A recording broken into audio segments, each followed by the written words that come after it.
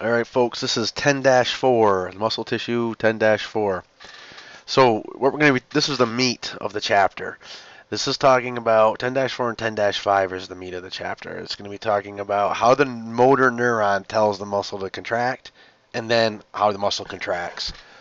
So play these videos as much as you have to and replay my MP4 lecture as much as you have to get this material. Because I guarantee you, here's one of the test questions on lecture exam 3. The following are a list of events involved in muscle contraction. Put them in order. Problem with that question is there's lots of events. So get this stuff. Play it many times. Nerve impulses, also known as action potentials, travel from the brain or spinal cord to trigger the contraction of skeletal muscles. An action potential propagates down a motor neuron to a skeletal muscle fiber. The site where a motor neuron excites a skeletal muscle fiber is called the neuromuscular junction. This junction is a chemical synapse consisting of the points of contact between the axon terminals of a motor neuron and the motor end plate of a skeletal muscle fiber. The events at the neuromuscular junction occur in 7 coordinated steps. Step 1. An action potential travels the length of the axon of a motor neuron to an axon terminal.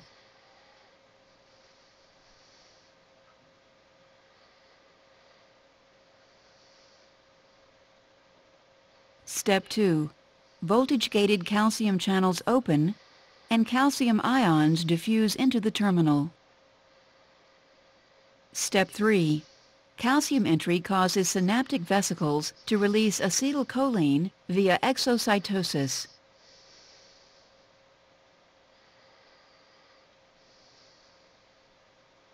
Step 4.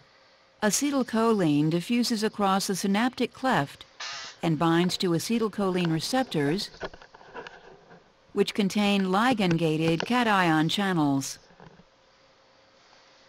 Step 5. These ligand-gated cation channels open. Step 6. Sodium ions, shown here in red, enter the muscle fiber, and potassium ions, shown here in blue, exit the muscle fiber. The greater inward flux of sodium ions relative to the outward flux of potassium ions causes the membrane potential to become less negative. Step 7. Once the membrane potential reaches a threshold value, an action potential propagates along the sarcolemma.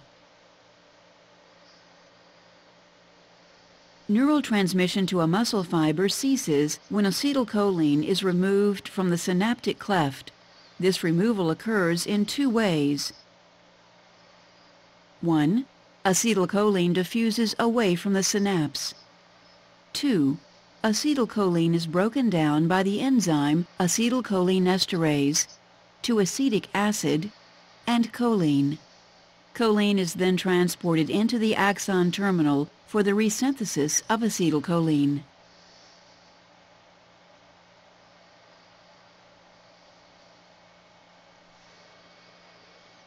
Alright, there's a lot of things to explain on that video right there. So first of all, let me start simply and tell you that the plasma membrane of a muscle myofiber is called a sarcolemma. Just like the smooth endoplasmic reticulum had a special name called the sarcoplasmic reticulum, we talked about that already, the plasma membrane has a special name and it's called the sarcolemma. So there's that. Secondly, the outside of most cells in our body are positively charged. And the inside, and that's immediately outside the cell. That's immediately outside the membrane because depending on the glycocalyx, further outside the cell could actually be negatively charged, but there's a big glycocalyx, a glycoprotein coat So that's a whole bunch of glucoses and some proteins and stuff. Glycocalyxes, glycoproteins, carbohydrates and proteins connected. So way out here, and I say way out, I'm talking micrometers. But immediately outside the membrane, it's positively charged, and immediately inside the membrane, it's negatively charged. Well, that's a gradient. And what can happen is, if any of those positive charges flow in, and by the way, those positive charges happen to be sodium, then we depolarize the membrane. Right now it's polar. It has poles. It has a positive side and a negative side.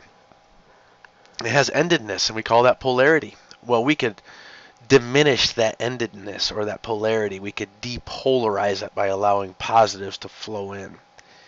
And in fact, that's how we talk to the muscle cell. Now, more to follow on that in the nerve chapters of AMP2, but for right now, we'll leave it at that. All right, so here's what's going on. Now, that video said 7 coordinated steps. That's an arbitrary number. It could be 20 coordinated steps, depending how detailed you want to break steps into.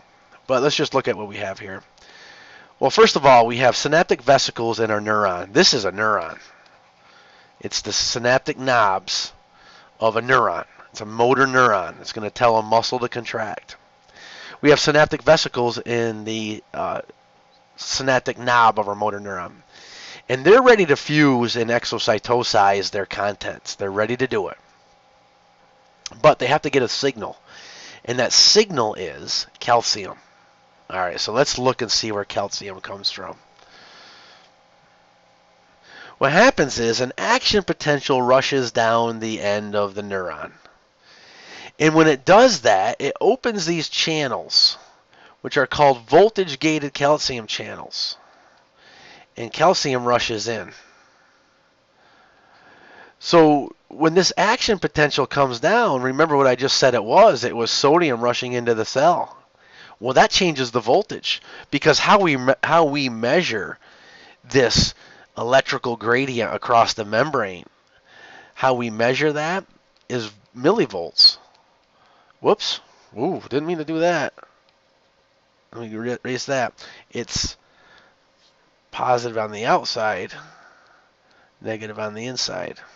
So we measure that in millivolts.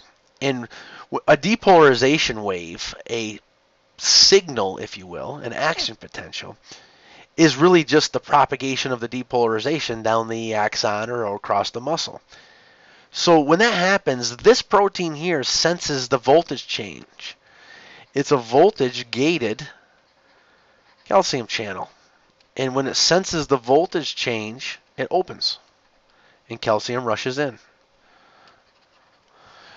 So that's what's happening here. The action potential sweeps down to the end of the axon. The voltage-gated calcium channels sense the change in voltage. They open and calcium rushes in. Now what?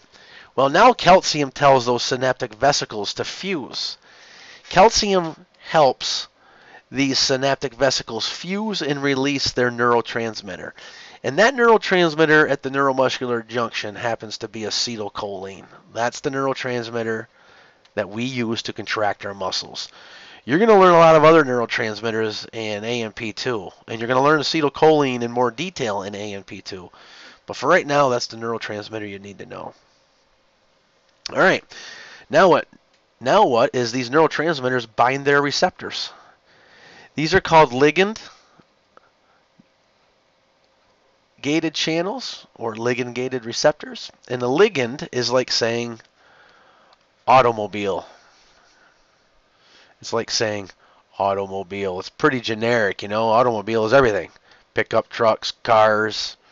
I mean, an automobile is a lot of things. Ligand is generic like that. It's like saying automobile. So if you and these are ligand-gated receptors or chemically gated receptors. They bind the ligand or the ligand, some people call it, and they open. So that's what's going to happen next. Here's the acetylcholine binding its receptor. Acetylcholine binds its receptor, sodium rushes in. Now the muscle is depolarizing. And that signal is going to sweep across the sarcolemma. Remember, the sarcolemma is just a plasma membrane. It's a phospholipid bilayer plasma membrane, just like you've always learned. but it just has a fancy name when we're talking about muscle. All right, so we're depolarizing the cell, and that signal sweeping across the cell. Well, we want the signal to stop eventually. We don't want to contract our muscle and go into pathological tetany and have cramps and problems all the time. So what we want to do is we want to remove this neurotransmitter signal, because that's one thing you have to do to relax a muscle. Well, these little half moons here are an enzyme called acetylcholinesterase, and it's abbreviated right here, ACHE, acetylcholinesterase. And since it's not spelled out for you up there, I will. Acetylcholinesterase. The acetylcholinesterase. Enzymes usually end in ACE, acetylcholinesterase. This little yellow half moon is acetylcholinesterase, and it breaks down the acetylcholine. It breaks it down into acetic acid and choline.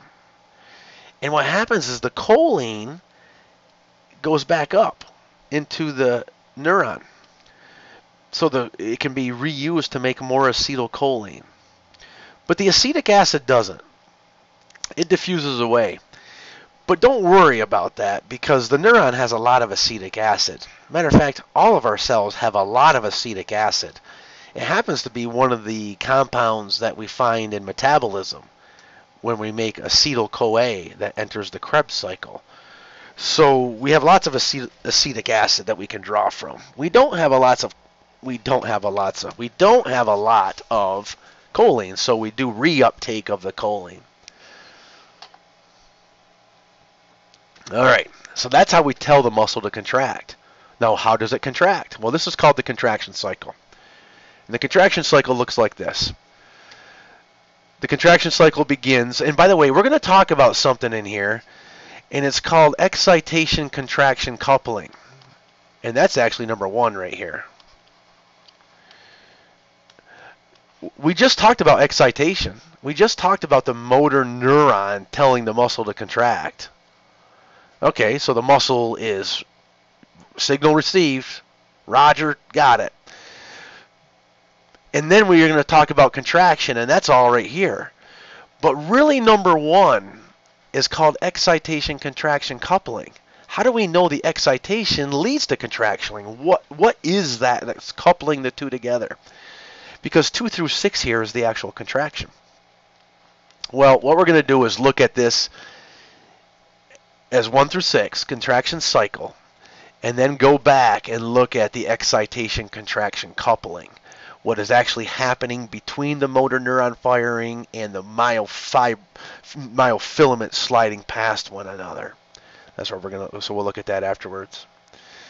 Okay, this is the contraction cycle. First of all, these yellow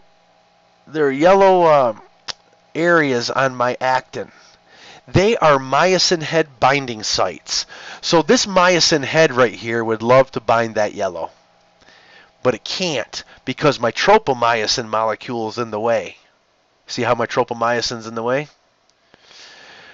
Well, how do I get that tropomyosin out of the way? Well, one way you can get the tropomyosin out of the way is you can have calcium bind to the troponin, and the calcium troponin complex changes shape.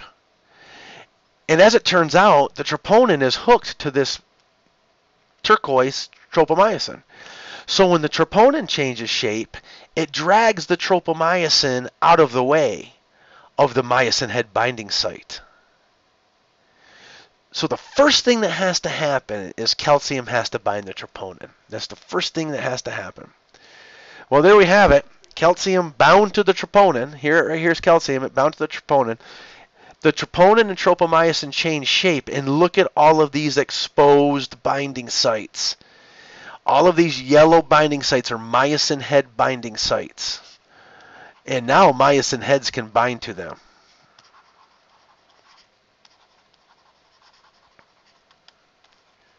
And all because calcium bound to the troponin.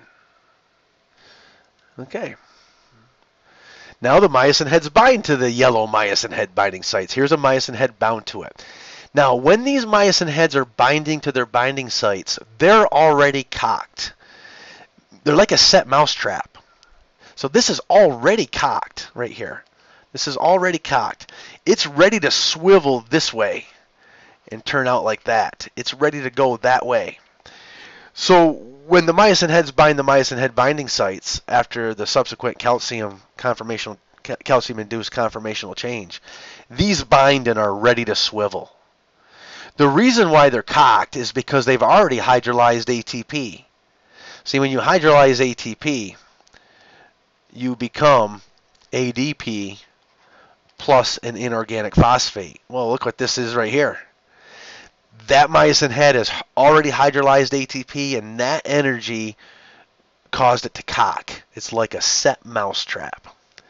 So this myosin head binding the myosin head binding sites on the actin is called a cross bridge formation.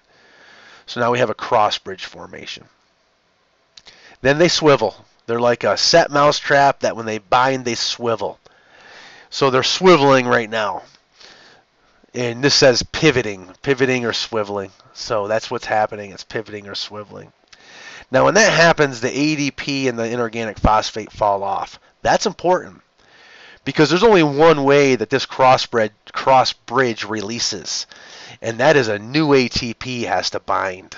So I just swiveled. Now a new ATP comes in. And when the new ATP binds, my myosin head falls off my myosin head binding site. My cross bridge detaches. Now think of this. Think of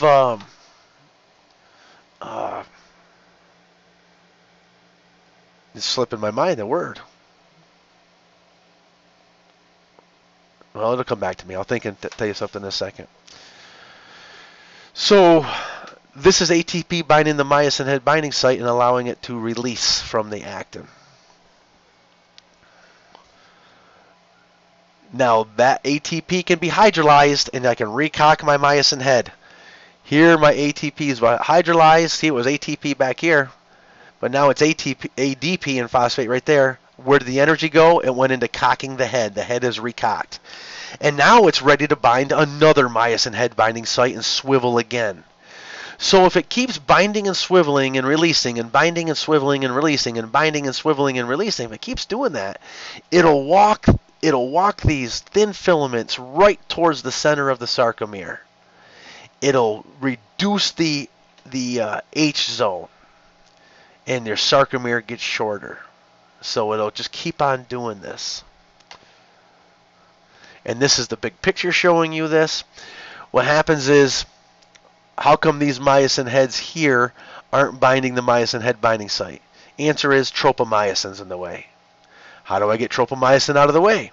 Calcium binds to the troponin, causes a shape change, a conformational change, which drags tropomyosin out of the way. Well, that's good because now the myosin head binding sites, now the myosin heads can bind their binding sites and swivel. Absolutely, they can. And that swiveling is the contraction.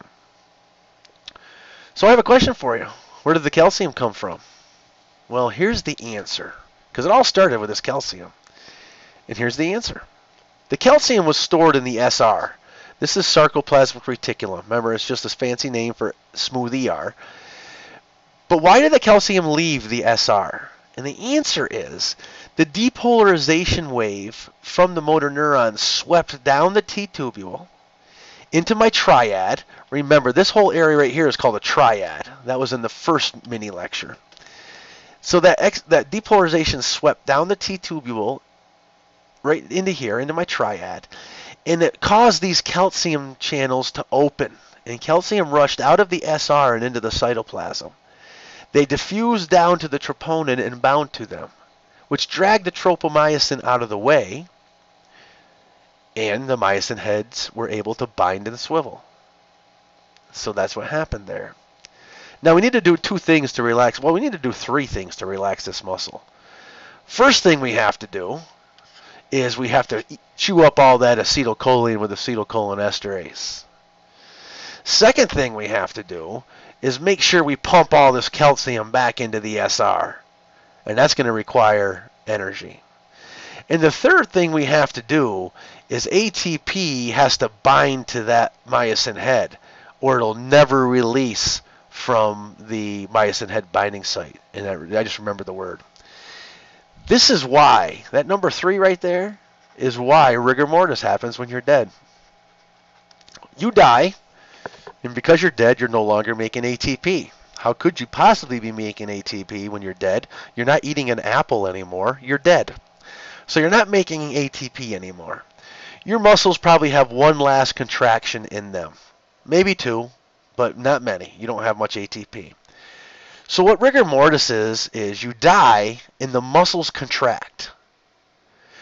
But remember, to release this myosin head from the myosin head binding site on the actin, you need ATP. But you're dead. You don't have any ATP. So the myosin heads stay attached to the myosin head binding sites and your muscles stay contracted. This is rigor mortis. Now rigor mortis lasts a few hours, but why do you eventually start relaxing your muscles? Well, you're dead. Your muscles are starting to break down. So it's not really the fact that you're relaxing your contraction more than that your proteins are breaking down because you're dead. So that's rigor mortis, and then the breakdown of proteins afterwards.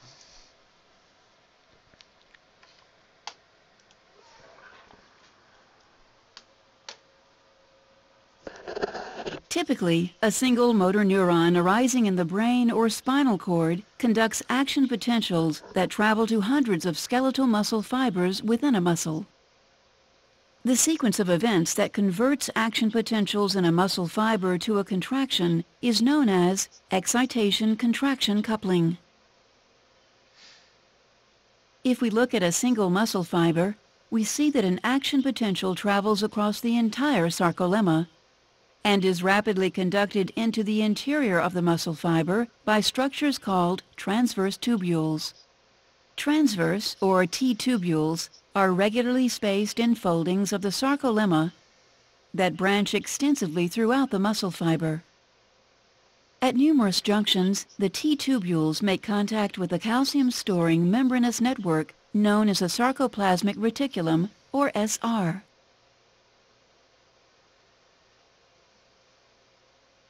Where it abuts the T-tubule, the SR forms sac-like bulges called terminal cisternae. One portion of a T-tubule plus two adjacent terminal cisternae is known as a triad. The membranes of the T-tubule and terminal cisternae are linked by a series of proteins that control calcium release. As an action potential travels down the T-tubule, it causes a voltage-sensitive protein to change shape.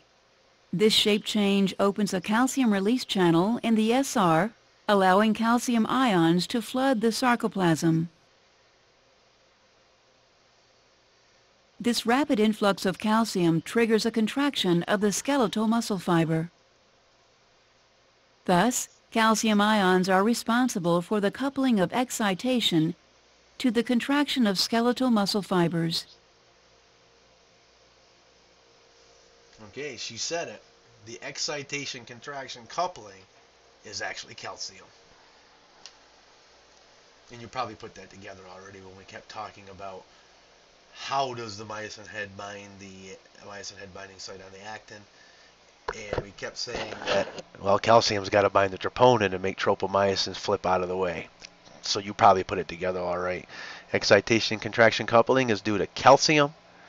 How did you get calcium released? Excitation. Why did you contract? Calcium. Excitation, contraction, coupling. And this is the cross-bridge cycle. So this is the cycle of the myosin head binding the myosin head binding site on the actin, swiveling, releasing, binding, swiveling, releasing, binding, swiveling, releasing. Of course, ATP is involved. It requires energy to cock the myosin head, and it requires ATP to release the myosin head from the actin.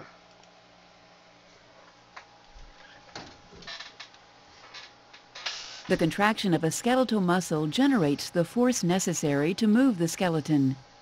A contraction is triggered by a series of molecular events known as the cross-bridge cycle. In a skeletal muscle fiber, the functional unit of contraction is called the sarcomere.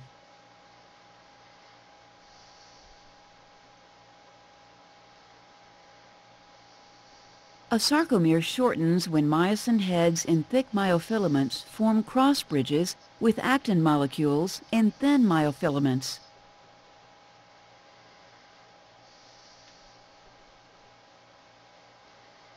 The formation of a cross bridge is initiated when calcium ions, released from the sarcoplasmic reticulum, bind to troponin. This binding causes troponin to change shape. Tropomyosin moves away from the myosin-binding sites on actin, allowing the myosin head to bind actin and form a cross bridge. Also note that the myosin head must be activated before a cross-bridge cycle can begin.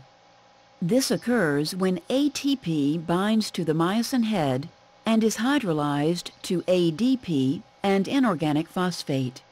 The energy liberated from the hydrolysis of ATP activates the myosin head, forcing it into the cocked position. A cross-bridge cycle may be divided into 4 steps. Step 1. Cross-bridge formation. The activated myosin head binds to actin, forming a cross bridge. Inorganic phosphate is released, and the bond between myosin and actin becomes stronger. Step 2. The power stroke. ADP is released and the activated myosin head pivots, sliding the thin myofilament toward the center of the sarcomere. Step 3. Cross-bridge detachment. When another ATP binds to the myosin head, the link between the myosin head and actin weakens, and the myosin head detaches. Step 4. Reactivation of the myosin head. ATP is hydrolyzed to ADP and inorganic phosphate. The energy released during hydrolysis reactivates the myosin head, returning it to the cocked position. As long as the binding sites on actin remain exposed, the cross-bridge cycle will repeat. And as the cycle repeats, the thin myofilaments are pulled toward each other and the sarcomere shortens. This shortening causes the whole muscle to contract. Cross-bridge cycling ends when calcium ions are actively transported back into the sarcoplasmic reticulum.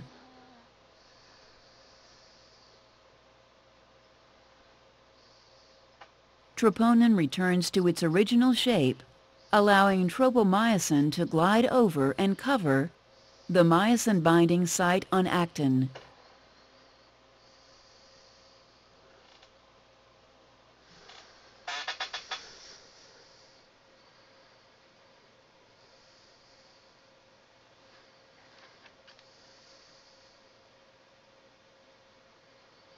Alright, so these images, these next images, are just that movie as still images. That's all it is. But I'll talk through them because it doesn't hurt to hear it a couple times. The action potential in the motor neuron causes the release of acetylcholine, and acetylcholine binds its receptors right here. That causes depolarization of the myofiber sarcolemma, plasma membrane, and that depolarization sweeps down the T tubules into my triad. That opens some calcium channels. There's voltage-gated calcium channels that open, and calcium rushes into the cytoplasm. Now, she called the cytoplasm sarcoplasm. When I say she, I mean the video lady, the lady narrating the video. Yeah, it's sarcoplasm. It's just the fancy word for cytoplasm, just like sarcoplasmic reticulum is the fancy word for smooth ER, just like sarcolemma is the fancy word for plasma membrane. So, calcium rushes out of the sarcoplasmic reticulum into the sarcoplasm. Calcium binds the troponin and makes the tropomyosin slide away from the myosin head binding site. The myosin head binds the myosin head binding site and swivels. So that's how we initiate this muscle contraction. Now to stop it, we have to do a few things. First of all, we got to pump calcium back into the SR like the lady in the video said. However, there's really no sense of pumping calcium back into the SR if there's still acetylcholine in the synaptic cleft, because it'll just tell it to be released again. So we have to almost simultaneously do all three things. Get rid of acetylcholine, pump calcium back into the SR, and down here, in order to get this myosin head to release the myosin head binding site, you need, I'm going to call this calcium pump. It's going against its concentration gradient, requires energy. You need ATP to release the myosin head from the myosin head binding site. So these three things all have to happen quite simultaneously. And there's this collage for you of starting the muscle contraction and ending the muscle contraction. All right, here's a summary of what's going on. The sarcomeres shorten, but the myofilaments do not. They slide past one another. Hence, this is called the sliding filament theory of muscle contraction. Sliding filament theory. The sarcomeres shorten, but the myofilaments do not. Calcium is what triggers it. Calcium is the excitation contraction coupler. Calcium binds troponin and makes the tropomine shift out of the way. That exposes a myosin head binding site on the actin, which the myosin head then binds to and swivels. And that's the power stroke or the contraction. And then relaxation is due to acetylcholinesterase, calcium pumps, and ATP. See you in the next part.